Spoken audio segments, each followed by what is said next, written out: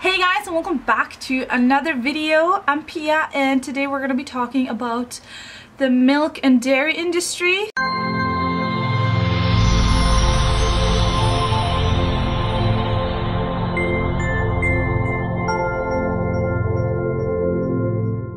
Milk is the biggest scam that's ever existed on this earth. We have been taught that milk is healthy for you. It gives you protein and it gives you calcium. So by drinking milk, you're gonna be healthy, you're gonna get a bunch of protein, which we all need lots of, or not, and you're gonna get your calcium need covered. Every day we see commercials on TV, we see the most crazy commercials on TV, and they always include happy cows.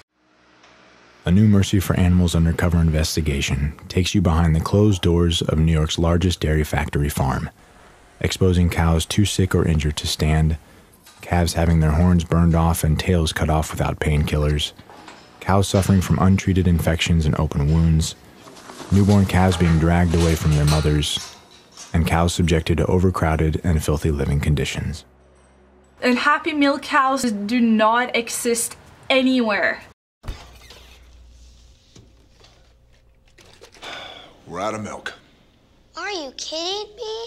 The commercials are made really well to get more of us onto the milk. So one of the things that the milk and dairy industry do is to insert the bovine growth hormone into the cows to produce more milk in a shorter period of time. So more milk makes more money, and more money is what the dairy industry is all about.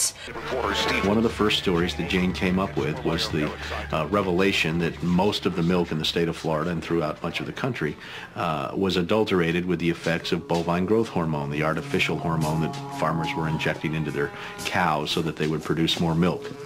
It's a great time to be a high-producing cow. Posilac One Step, bovine somatotropin by Monsanto. On crack cocaine. That's how author Robert Cohen describes something shot into millions of cows on American farms.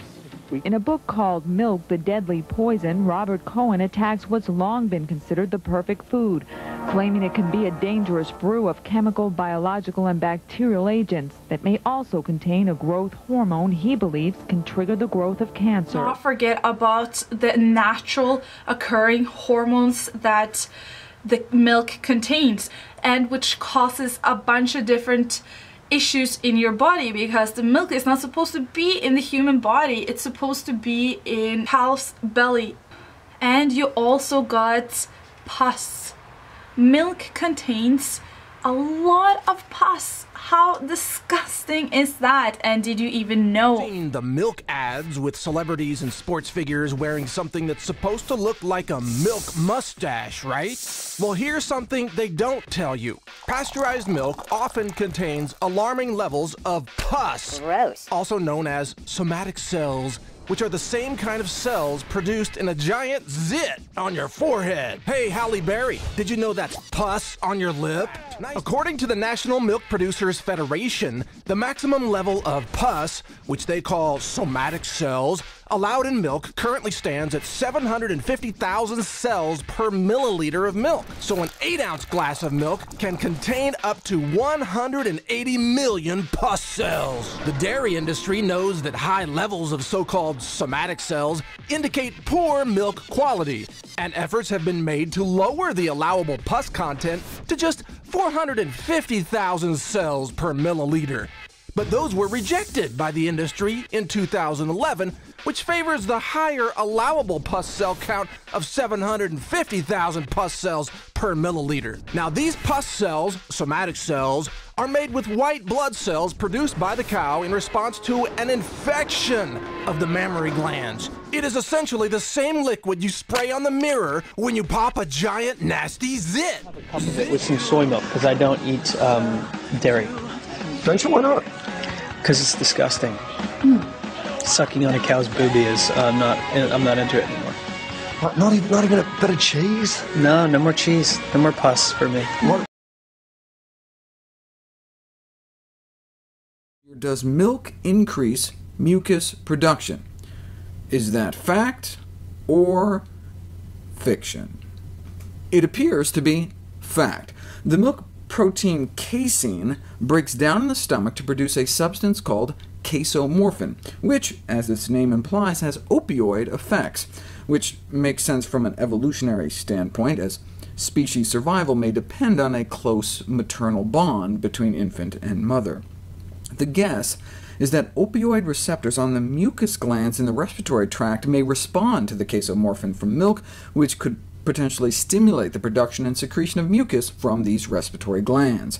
This may explain why a subgroup of the population who have increased respiratory tract mucus production find that many of their symptoms, including asthma, improve on a dairy elimination diet. There's so many things in the milk that cause inflammation in the body and can cause cancer. There's no end to how many harms milk can do to the human body. It's just freaking ridiculous, and it's crazy to think about that it's such a popular food because the dairy industry have marketed it so well. We see happy cows on TV, we see kids drinking it in the morning with their parents in their loving home.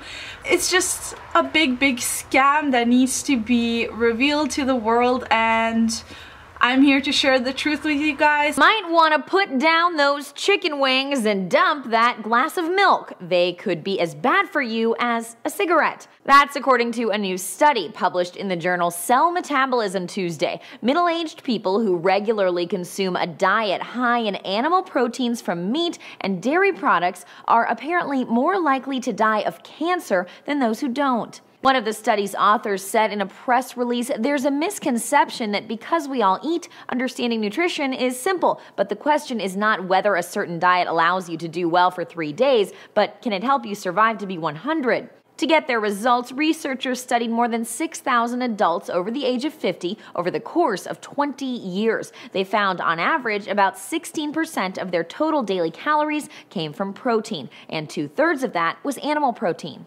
CBS says researchers then tested the IGFI levels of about 2,200 people in the sample group. Those who consumed the highest levels of animal proteins in their diets were 4 times more likely to die of cancer than low-protein eaters. According to the study, that rate is similar to the cancer risk between smokers and non-smokers. In a study of 140,000 men this year, 35 grams of dairy protein increase the risk of developing high-grade prostate cancer by 76%. So that's like 2% increased risk for every gram of milk protein. So like a cup of cottage cheese a day could increase one's risk by about 50%. The dairy industry now has a new campaign. It's called 3 a day. 3 a day for stronger bones. 3 dairy products a day for stronger bones. Do you know where they get that slogan from? You've heard of the 5 a day program, which is a really good, legitimate program. It's now gone up to 9 a day because they know 5 a day of fruits and vegetables really isn't enough, but that's where they started. Now they're up to telling you to eat 9 a day. Pretty soon they'll be telling you something really radical like just eat fruits and vegetables, because that's what the truth is. Okay, so the average calcium intake in underdeveloped countries is 300 to 500 milligrams a day. Try and remember some of these figures. Calcium intake for the average American is 500 to 600 milligrams a day. World Health Organization. World Health Organization, that's responsible for the nutritional needs of most people on this earth, recommend 400 to 500 milligrams a day. But industry-influenced organizations in this country recommend amounts such as 1,000 to 1,300 milligrams a day from the U.S. Food and Nutrition Board, and the National Institutes of Health, 1,000 to 1,500 milligrams a day. Ask yourself, you see these figures, you ask yourself, how in the world could we have recommendations all the way from 150 to 1,500 milligrams a day? How could such numbers exist? The only way such numbers could exist is if calcium intake has little or nothing to do with the health of the bones. And that's what the truth is, and I'll show you how that works in just a second. The dairy industry has influenced, no, excuse me, let me say it correctly. The dairy industry has paid for almost all of the research studying the effects of calcium on bone health. Okay? You'll find it, if you look, whenever I read a study, I'll tell you the first thing that I do is I look for who funded it. And if you read the studies that are discussed over the next few minutes, and the ones that are in this particular paper, which is in the September 2000 issue of the American Journal of Clinical Nutrition, and you take and pull the studies out of the library and look at the funding, you'll find almost every one of these studies were paid for by the dairy industry. Interesting.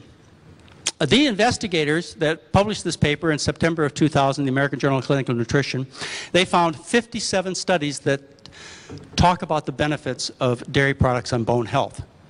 57, that's all, just 57. And when they looked at the quality of study design, they decided that only 21 were worth really considering. Protein content of the milk supplement may have a negative effect on calcium balance, possibly through an increase in kidney losses of calcium or through a direct effect on bone resorption. Focus on those words. Protein having a detrimental effect on the calcium. Don't forget those words, because the dairy industry's forgot them. This may have been due to an average 30% increase in protein intake during the milk supplementation. It says right there in their paper.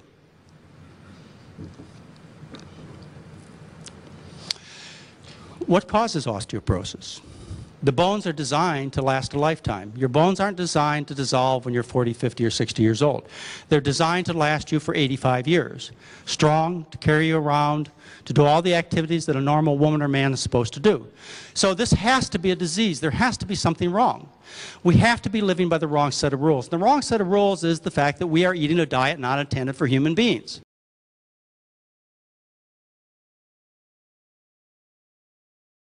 So the biggest reason why you should not support the milk and dairy industry is all the horrors behind the milk. When you drink a glass of milk, there's a calf who don't. As a mother, I experience the joy of raising my son every day. But not all moms are so lucky. Like human mothers, cows carry their young for 9 months and have strong maternal instincts, and their calves would naturally consume their milk for almost a year. But mother cows on dairy farms have their young traumatically torn away from them shortly after birth so that the milk meant for their calves can be sold to people instead.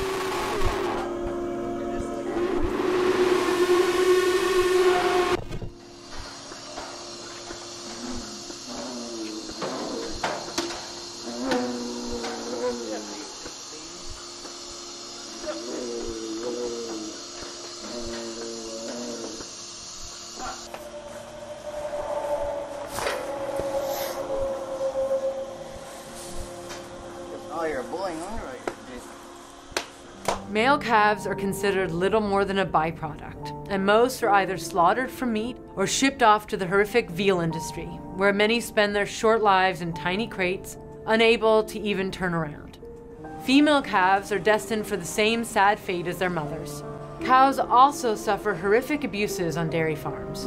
Many cows have holes punched through their ears and have their horns or sensitive horn tissue cut or burned off without any painkillers.